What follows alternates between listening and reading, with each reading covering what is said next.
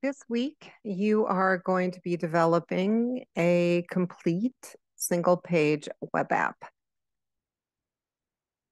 And so you are going to want to go through the lecture demo and chapter 2 in the book.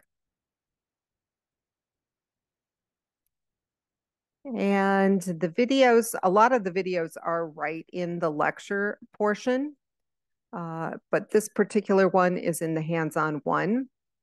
And I will tell you the video was done using Visual Studio 2019, and there is literally no difference between the two versions. Everything is pretty much the same, other than the splash screen says, 2019 instead of 2022. So this will walk you through kind of setting up the project. And then from this point on, there are videos for each section, and there are the videos for the hands-on.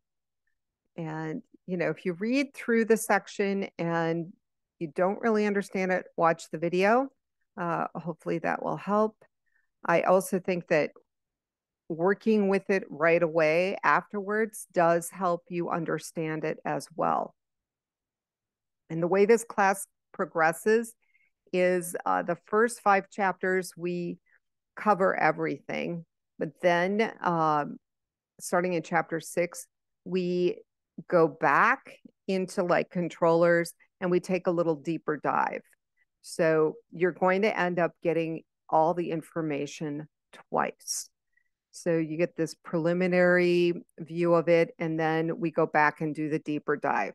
And I do think that helps, especially because MVC is kind of complicated.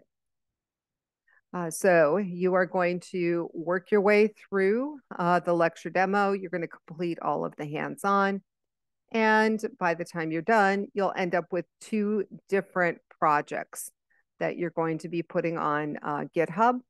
And then you're going to add those GitHub links to the Dropbox. One of the projects is the one that the book kind of works through. It's the Future Value app. And the other one I am giving you, and you're going to be modifying. So the other one is this detective agency. And so you're going to download it, and then you're going to be adding a model. You'll be modifying the controller, and you're going to modify a view. Okay, so I'm giving you quite a bit, and you're going to be making modifications.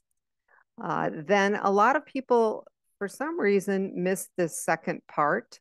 So this is adding some additional views to the future value.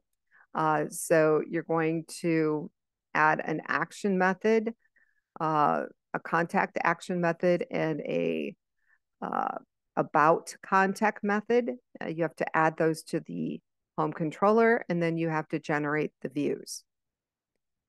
If you get confused, you don't know what to do, I am here to help you. You can pop into my office hours or email me. We can try to set up a separate meeting. I do have a lot of classes this semester. So, if everybody wants a separate meeting, I might be a little strapped for time. So if you guys can come into the live stream, that would be great. But I understand some of you are working and it's difficult, so we can try to figure out another time if you don't understand what to do. So once you get everything done, you are going to be submitting links to your GitHub repositories in the Dropbox. And if for some reason you do not have the book yet, the textbook publisher was kind enough to give me the second chapter. So I do have the second chapter here for you. And again, let me know if you have any questions or if you run into problems. Have a great week. And I do look forward to looking at your assignments once you submit them.